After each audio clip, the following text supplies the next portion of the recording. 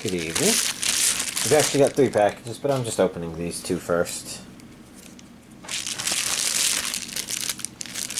It's really quite unfortunate, you know, Amazon is advertising Rings of Power, but the problems I've heard with it, it's pretty clear. They kind of started as if they cared about the fundamental lore, but they just kind of threw it out the window. And like a lot of people that do that, I think that it sounds like the quality of the show suffered. But try not to take my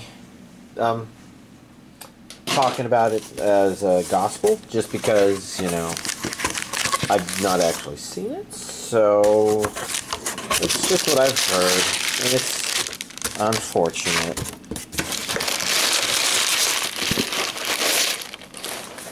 Because it really does sound like they took something that's ridiculously expensive and then put people in charge of it who had no business being there. Oh well. So, guess we'll begin with Vivy. There's something written in cursive underneath it that I'm having trouble reading because of just how much it's contrasting. Here,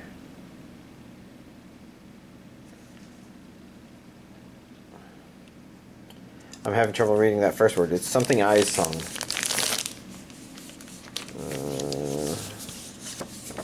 Okay.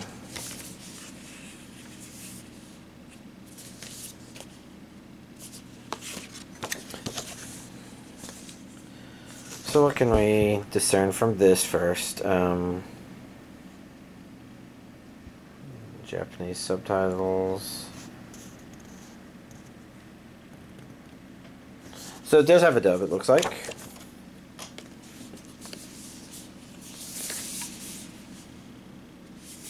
Singularity point. Ready?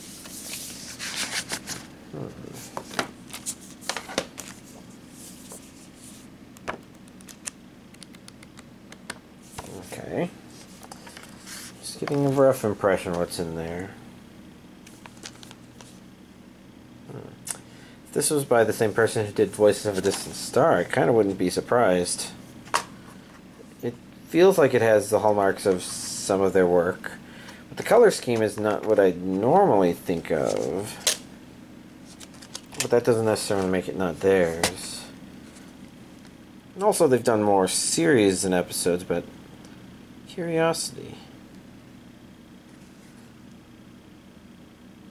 Fluorite Eyes Song. Interesting. A very strange edition today. Next up, we have a Saiyuki Gaiden on Blu-ray, which I don't know if I already had on Blu-ray, but, you know, whatever.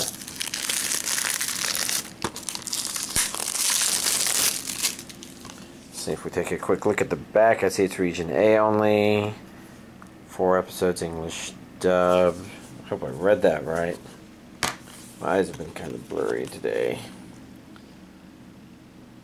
It's been one of those migraine days. It's not been a great day. And then we got Back Arrow. And I was kind of looking at her because for a while from a distance she was actually reminding me of Singer Girl from Mobile Suit Gundam Seed.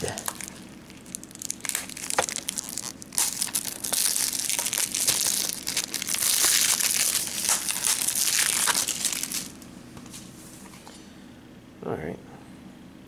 While I was moving that, I wasn't looking at this, but interesting.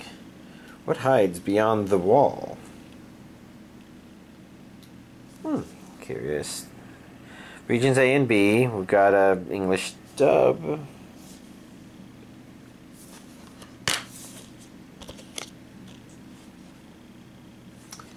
I see a mecha there. Is this a mecha show? Yes. That looks like a lot of mechas. Interesting. So I guess a comparison to Gundam Seed might not have been completely inaccurate. Not knowing what it's about, hard to say for certain. Well, it was quick, but here's this week's anime DVD collection update. Alright, let's start with Aho Girl. You know, it was one of the ones that I received last week that I was curious about. Because I remember, oh yeah, it looks like it's potentially funny and goofy. Sorry, I was just looking at the back and seeing 1948. I'm like, I don't remember this being a 1948 or 2000, but I guess this is maybe a limited manufacture. Well, anyways, I kind of watched it, and the humor didn't quite rub me as much. It doesn't necessarily seem like it's as bad as maybe a lot of the comedies out there. I watched 3 episodes, so I don't remember if I said that. But it didn't grab me, and I'm trying to remember if I can think if I can remember why or analyze why that would be, just for anybody who's also curious. I suppose one of the problems I had with it was it tried to set itself up in a way where I felt it had to be believable, even though it wasn't. So, like, if it begins with our main 2 characters, Aho Girl gets all zeros on all of her exams. And I guess you would say that's midterms because it's multiple exams or something like that, unless, well, it should be finals.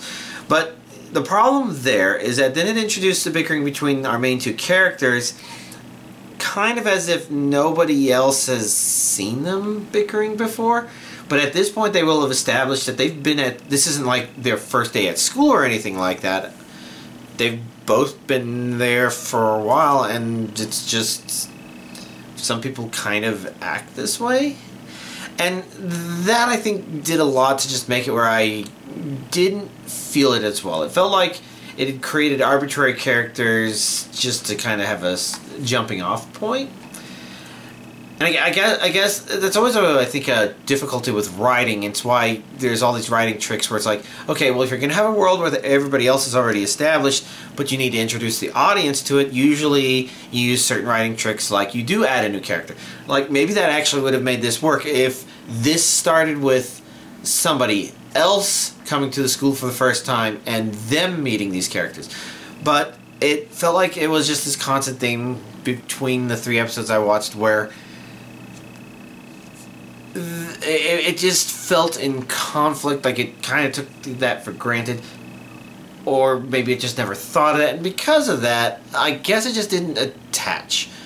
I mean, I might be attributing some cause and effect sort of stuff, where it's not, the problem wouldn't be that it was bad because it didn't do this. I mean, I'm not even saying it's bad. I would say it was less effective not because it didn't do this, but because it didn't do that. That kind of suggests that the authors weren't in that right kind of meta space for me to find the humor appreciative and latching onto. There were funny things and comments made in there, but I didn't feel like, I guess, it was enough to keep me attached. Like, for example, I thought it was really amusing where, you know, she makes friends with these kids at the playground, and, you know, she's a high school girl, and they're going to be little itty bitty kids, and the end of that first interaction is a kid saying, wow, my parents were right, the economy really is hard, she's just not going to make it, is she? Or something like that, you know. They're like kids that have just been witness to not paying attention to things that your parents tell you to take advantage of. It's like they grew up 10 years that day just by happening to be there and observing her being Aho Girl. And that's kind of amusing. And I could potentially watch more, but I think it's just that I'm juggling so much stuff that, you know, it's kind of a lower priority. So, it did make me gut-bustingly laugh. But, you know, still very interesting. And then we got the whole laundry list of other stuff. So, Classroom of the Elite Season 2, Episode 9. That stuff happened. It was more Classroom of the Elite goodness. Yeah, I don't know if I had more to comment about. Harem in the Labyrinth of Another World, Episode 11. Finally introduced another character to our main group. And so far, it's actually been kind of entertaining.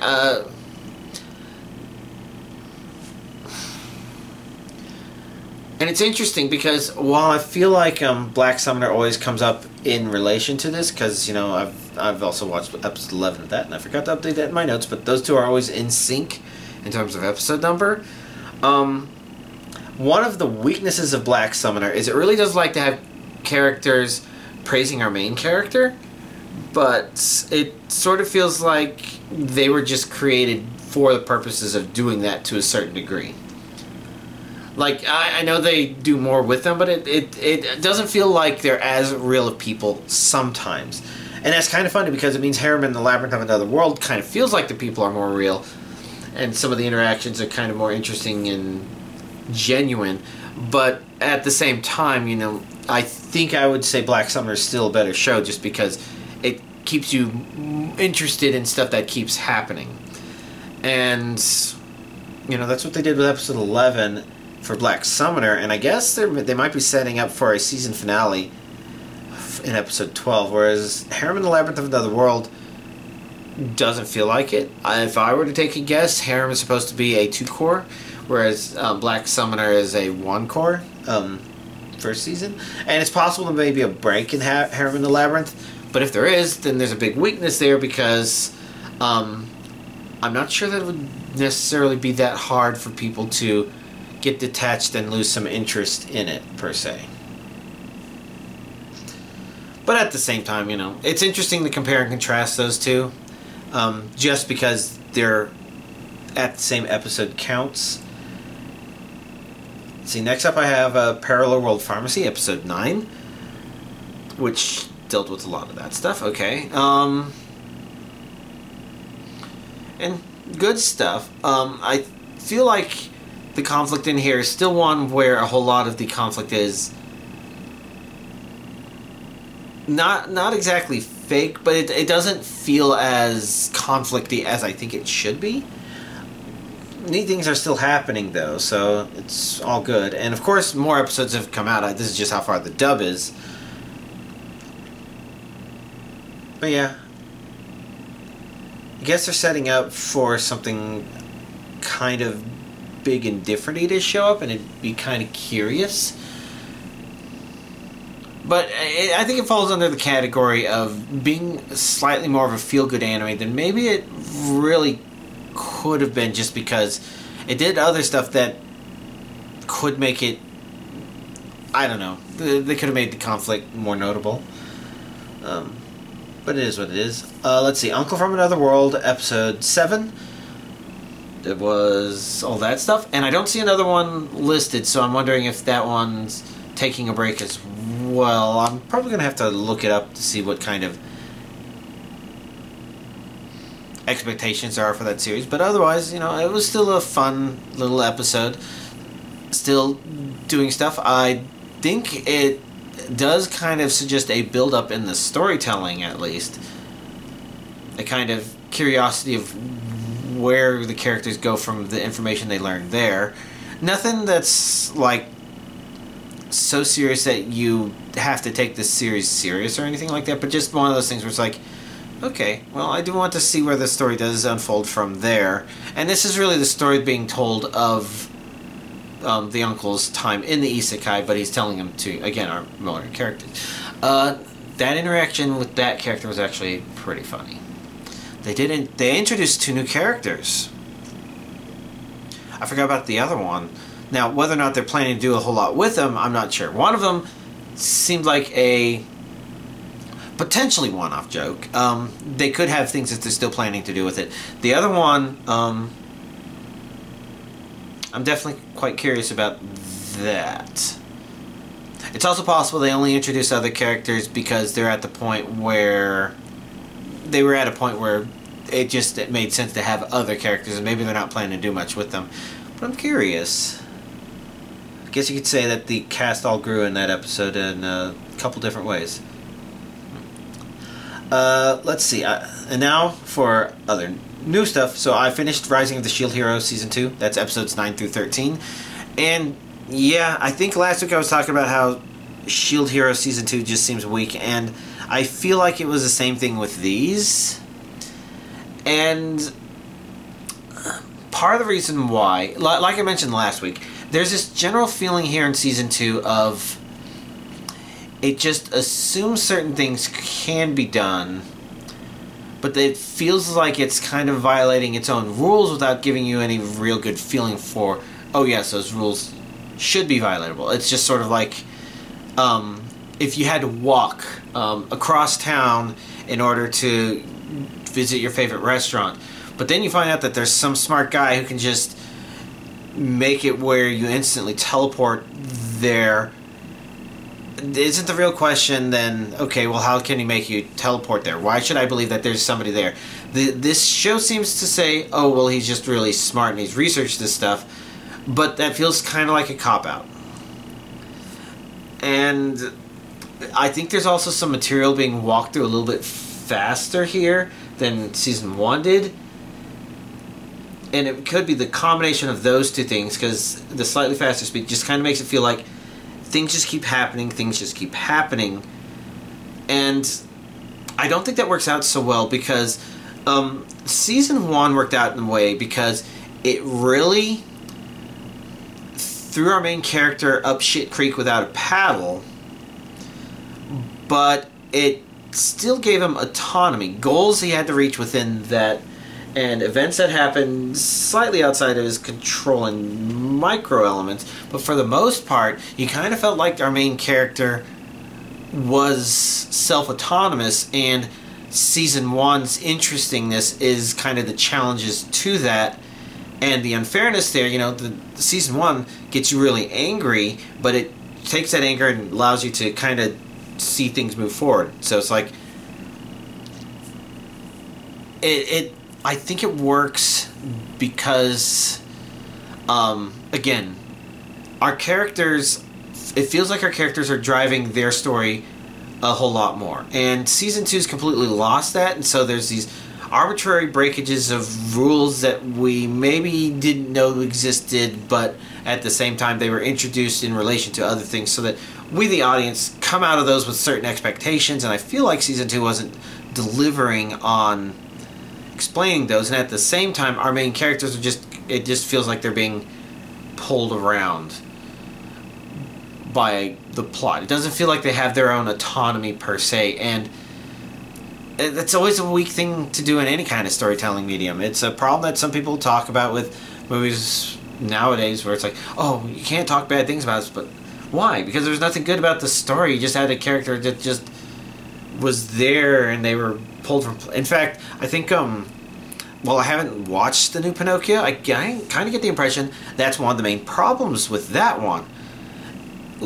And it's an interesting aside, because the old Pokemon Disney movie, you know, the old classic animation, the entire point of that one was Pinocchio is a doll made alive who wants to become a real boy, but in order to become a real boy, he kind of has to be a good boy, so to speak. And the point is, there are temptations that he doesn't quite know how to handle. This is only through failing to handle them that he, you know, he succumbs to temptation a whole lot. His own little, oh yes, I got distracted by this. Oh yes, I decided to do this. Peer pressure, schemers, etc. You know, he got led along. But in the new movie, it sounded like they changed that so that he just ended up getting pulled along. Even though they're doing the same scenes and the same beats, somehow they completely remove the thing that makes the entire point of the movie anything there. And then it's... And, you know, that's just an example of, oh, yeah, lots of people have trouble doing that. And I'm not surprised that the people at Disney don't know that, because a lot of these live-action or CGI remakes kind of suffer from the same problems, where they... yeah. Anyways, so Rising the Shield Hero Season 2. I'd probably watch Season 3 if it came out. Maybe it's already out and I haven't noticed. But yeah, I can definitely see, if anybody told me that they also just couldn't continue watching season 2. I can completely agree because neat characters, neat events aside, it just as a storytelling mechanism has lost everything that I felt made this first season have real drive and interest. And then I've started watching Zombieland Saga Season 2. I've watched the first 2 episodes. I rewatched the first 2 episodes of the first season because I remembered it beginning really funny, and I'm like, oh yes, and then you kind of want to watch episode 2 after watching episode 1. So it's a really good introduction to it, I think. And so far, Season 2, like, I didn't remember the exact ending of Season 1, but I think Season 2 kind of reintroduced kind of where they were and what problems they were dealing with having ended the first season. And I guess I'd say Season 2 is so far off to an okay start. It's the kind of thing where if you're already into it, I think you can continue watching Season 2. It's definitely not the gut-bustingly funny first episode that Zombieland Saga Season 1 had. And in some regards, that could be both a good or bad thing. In my case, it's definitely kind of a weakness, because I think I've mentioned this before, but since I haven't watched any idol anime in a long time, I'm not really into the concept of idols. Like anybody else is, that's fine, but to me, it's... I don't know, it's kind of the one aspect of celebrity culture that I care the least about, which is a kind of idol worship. You know, to me, a celebrity is just another person, and you know, if you want to say, oh yes, but this person is beautiful and I wish I could go on a date with them, I don't really think that way because I don't know them, and so I don't actually put them in my monkey sphere. But that doesn't necessarily mean they're not in the monkey sphere, because I think these shared celebrity moments are kind of how a lot of us humans in this bigger than a monkey sphere society manage to interact with each other. So like, if I went somewhere and, you know, I met somebody I never met from before, maybe they're from a different culture, they barely speak English, or I barely speak Spanish. I don't speak very good Spanish. Solamente puedo hablar muy pequeño español. Muy poquito?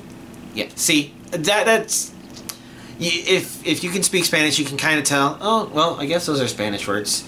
But I think you can tell I'm not there. So the point is, you know, you could have this, we could be meeting in a country that neither of us are from, and there's a good chance that, you know, there's some movie out there or some famous actor. It's like, oh, Arnold Schwarzenegger, yeah, or something like that. Sorry for my strange accent. I don't even know what accent that was supposed to be. Yeah, maybe it was supposed to be some sort of Asian accent. I don't know. But, you know, the point is, there can be a connection happens because those two people like that. And you see a lot of this in culture in general and entertainment in general, where two people are like, oh yeah, we both went to the same sorority or whatever in college, and so they kind of feel kinship because of that. Or they're both fans of the same football team, and so they can kind of connect to that. And there's a lot of little tricks like that just throughout human society in general. And I think to a certain degree that's good. But at the same time, it also just means that some of those things you just don't connect with other people. And so somebody came up to me and said, oh, hey, I'm a big Houston Oilers fan. I'm like, oh. And in my brain, because I misspell and twist words, it's where dad jokes come from, I think of Euler, the mathematician, and not the Houston Oilers, even though I know that I'm thinking of the Houston Oilers. So, you know, the brain goes both ways, and I would be tempted to go in that dad joke direction and make an Oilers formula or identity or joke or something like that, even though that wouldn't allow us to connect. But the point would be, for me, even if I put all that aside, I would say, huh, yeah, well, there's no football team I'm particularly into. So how have the Houston Oilers been doing? Hopefully you've been getting satisfying watches from those. So instead, I guess I kind of connect with people on a weird meta level. The way you're supposed to if you're trying to practice doing small talks. This has been an interesting. Okay, yeah, I was talking about the last thing on the list there. Oh well. lots of funny stuff. And again, I'm not a big fan of the concept of idols, as in, like, the fact that they would go on stage and dance and sing. It's not anything special to me. So that usually makes a lot of shows which are about characters that want to become idols a little bit meaningless to me. A little bit. I mean, and meaningless is a strong word, but it does mean that usually the show has to find something else to hook me. And Zombieland Saga is a good example of one of those shows that does, because it's a wild premise. It goes wild with the idea, and it's generally fun. And these first 2 episodes, episode 1 was that. I would say episode 1 was a little weak insofar as it needs to be a transition from season 1 into season 2. I would say it's better than something like Stranger Things season 2, but season 2 episode 2, I guess, was an interesting side thing. And again, it doesn't come down to, oh yes, these characters being idols. It comes down to, okay, these characters are more than idols. They are more than just trying to be idols. They kind of have complicated dynamics. Episode 1 had some of that too. But overall, I definitely want to rewatch more of it. If there's anything that came out today, so Vivy or Back Arrow, those are kind of curiosities.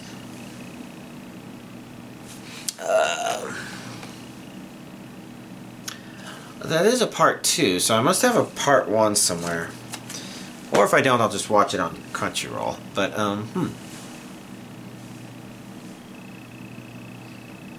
I don't know. It should be around somewhere.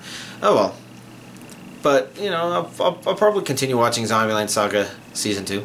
It's off to a good start. I'm sure some of y'all are curious about any of my thoughts about Overlord Season 4. Or maybe you're not, because maybe it's been a bland season and nobody cares. So, my Friday friend has been traveling, and I do believe he's back this coming Friday. So I will have a chance to start watching stuff that I've been watching with him before. And most likely, since Overlord has been the higher priority of the 2 anime we're watching, we're going to probably try and catch up on Overlord. Probably. Really depends on how much time we spend doing other stuff. He's been traveling, so he may have a lot of travel stuff to talk about. Chances are we're going to eat at Troy, a really delicious Turkish food restaurant here in Austin. If you're in Austin, I think you can look for Troy ATX. You know, really great, and if we go there, there's always some risk that, you know, we meet the owners of the restaurant and just chat with them, because we've been dining there for a long time, and I don't know. I don't know how that stuff happens. But, you know, sometimes you just end up, you know. And I think this happened one time before where we didn't even watch anything and we just spent the whole time socializing. And that might happen here. But we'll have to see. Let's see. Other stuff. So, my Twitch friend finally watched Stranger Things Season 4 Episodes 8 and 9. And I was rewatching them, of course. And, yeah, it's still pretty damn good stuff. So, it's hard not to sing its praises. Especially since we're in a field where there's a lot of expensive crap being peddled our way. It's really nice to be able to point at something and say, okay, you know, and there's worrisome things in there that might be good, but the worry is that, you know, Season 1 was pretty good, and then Season 2 and 3 got progressively worse. Those elements aren't necessarily gone in Season 4, but they were kept more under control, so there's some risk that Season 5 gets them out of control again. So it's possible Season 4 may be just one magical, awesome season before Stranger Things just peters out and also finishes things up with Season 5, whenever that happens. If I were to take an example, no, it's just one of those things where it's like, okay, they've clearly set certain things to happen in Season 5. If they do, then I'm worried, because there's a huge chance that they prioritize the wrong things. Let me go ahead and talk about priorities, because I did have this thought where Season 4 does have this plot of Robin having a love interest, and I talked about it before, and it works out in Season 4 because it doesn't disrupt the main story, and it isn't something that necessarily needs to be resolved. But they could just have it in there, and they made it where it's not so intrusive that its presence is there. Instead, it's just a good thread for our characters to interact, and just gives them, you know, world outside of their stuff and outside of what they're doing for the story, and that works out pretty well. But if you go back to like season 2 and you have Max and her brother, you know, that was another thing where, okay, well, one of our new characters, Max, has this relationship with her brother, and that was too disruptive to the story. It had no bearing relevance other than just as a distraction in order for the new character they introduced to have something they had to resolve. And that was the problem. It was a distraction. So you can see that element's still present. It's kept under really good control in Season 4. And I guess I'm worried about Season 5 just, you know, losing control of that sort of stuff. So we'll have to see. Because the other element that makes Season 5 potentially really good, Season 1 ended in a way that if Stranger Things was only one season, it would have been a good stories from suburb America 1980 something, you know, so a little one-off story. It would have been okay with that, but season 2 had to follow up, and it kind of knew some of the stuff it was going to play with, but it narratively it had to kind of start threads that it didn't want to leave dangling from the first one that weren't really set up for a continued season per se. And Season 4 does one big thing differently than Season 1 in terms of setting up for a particularly great start to Season 5. You know, at this point, everybody's excited for Season 5 because Season 4 tells you, shit's real, yo, let's go to Season 5 now. Which, of course, Season 5 isn't out yet. So, I don't know. Mix. We'll have to see what happens when it comes out. And I don't have it in my notes here. You know, I keep looking at my notes, but my notes don't talk about non-anime stuff, so y'all get whatever.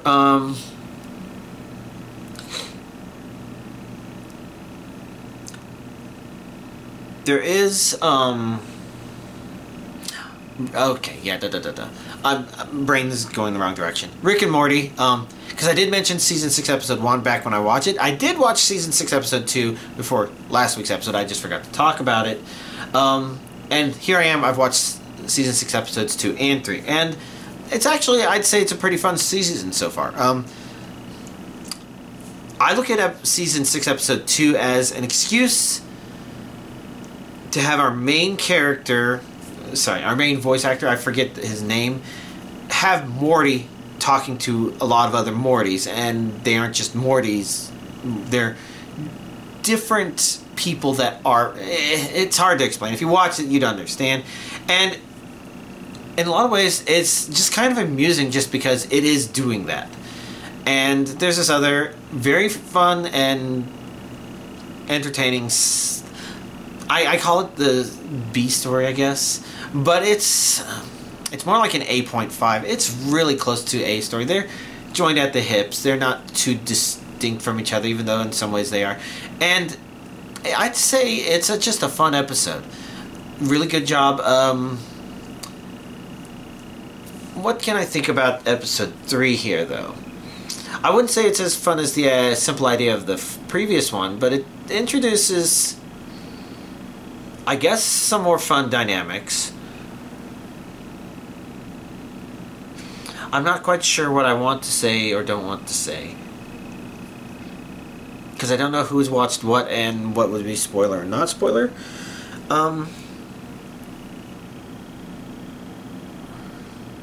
But I guess it's nice because it's a little more exploratory of the Smith family in a way that isn't like intrusively exploratory. It's just one where it's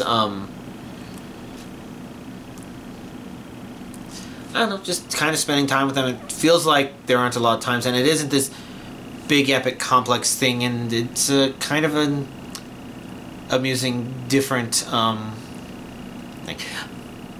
And I guess they kind of have something in there that's similar to some of their improv ideas, but not exactly improv stuff. So I don't think it's supposed to be their improv episode if they're having one this season. But it is definitely something that's reminiscent of some of the things that are amusing about that. Where, like, you have this... yeah, I don't know what I want to say. I guess it was just fun.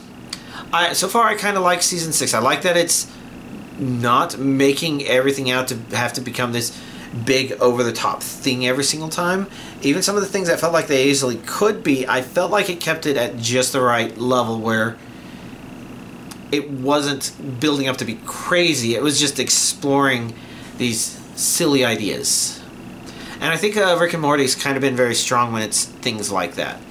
And probably the most impressive thing about episode 2 is it revisited a previous idea that was a little bit of a one-off gag, kinda, that people have always remembered and referenced, but, you know, it made it into a kind of central plot point of this episode without, yeah, you know, without feeling like it had no purpose or place. It definitely was just doing something fun with it that was something different for the series. So, good praises for them so far. You know, maybe some of you liked the over-the-top stuff that Rick and Morty used to do in the previous couple seasons, I think. But if you're a fan of, oh no, it's just doing the simple thing, I kind of feel like it's been fun so far. Hopefully it stays fun. Alright, anything else? Video games, Splatoon 3 Splatfest. I've chosen my team. I'm going to be on Team Gear. You know, I don't answer it from a, which team do I think I want to be a part of. I kind of am a huge nerd in terms of just answering the question. Maybe nerd's not the right word. But, you know, the question is, what do I want on a deserted island? You know, as fun as food and games would be, although they're grubbing games, although it's grubbing food, but it should obviously be gear grub games. Anyways, as fun as those are, I kind of prefer the idea of tools or gear, just because in theory that means that you don't have to deal with the possibility of maybe your food running out. So, like, if you're on a deserted island and you have food, you know, if you're just there to visit, then yeah, sure, bring food or games. Nothing wrong with that. But if you're talking about if you happen to be trapped on there, I'd be worried about having a pre-delivered supply of food because, you know, maybe that's a good start, and that would probably be a second choice for me. But I would be worried about long-term whether or not I'd be able to continue feeding myself or giving myself adequate refreshments or something like that. Games, of course, just falls on the wayside because while playing games would be something you could do, and maybe you could have enough of them such that you wouldn't get bored, the truth of the matter is, if you're on a deserted island, you need to make sure you have enough food and drink. You need to survive whatever weather catastrophes may come up, and that just leaves the practical team gear, where to some degree I kind of feel like if you started with appropriate gear, you'd probably be more likely to have food, shelter, water. And when it comes to entertaining yourself, you know, you wouldn't have your video game consoles or board games or anything like that. But I kind of feel like living the day-to-day life where you're having to take care of the various things in order to survive day-to-day tends to be something that keeps you a lot more engaged and entertained. And I'm obviously getting old enough where I can also appreciate just being given a chance to mentally shut down and stuff like that. So those thoughts there. But I haven't been doing much in Splatoon 3 otherwise. I want to spend more time. But tiring things. My brother's playing with making his own pizza. The dough tasted pretty good, and I think that's kind of the hard first start. Now, getting it where it's in the shapes he wants, or it doing certain things he wants, it seems to be something he still needs to play with. Like his second one puffed up a lot, and I would have liked to eat some of that really puffed up pizza. But, I didn't. He didn't have enough cheese. Okay, fine. Sometimes you don't have enough ingredients. I think the sauce can be tweaked a little bit, but it wasn't bad what was there. And I really enjoyed the slices I did eat, and I could have eaten the entire pizza myself, because it was still pizza. But, you know, that's... I guess the important thing about that is, if you're wondering why I'm exhausted, part of the reason is, like, my Saturday was dedicated to making sure that happened, so I didn't play a whole lot of Dead by Daylight or Splatoon 3. And in VRChat, I'm definitely doing some tweaks to my avatar to try and get something working.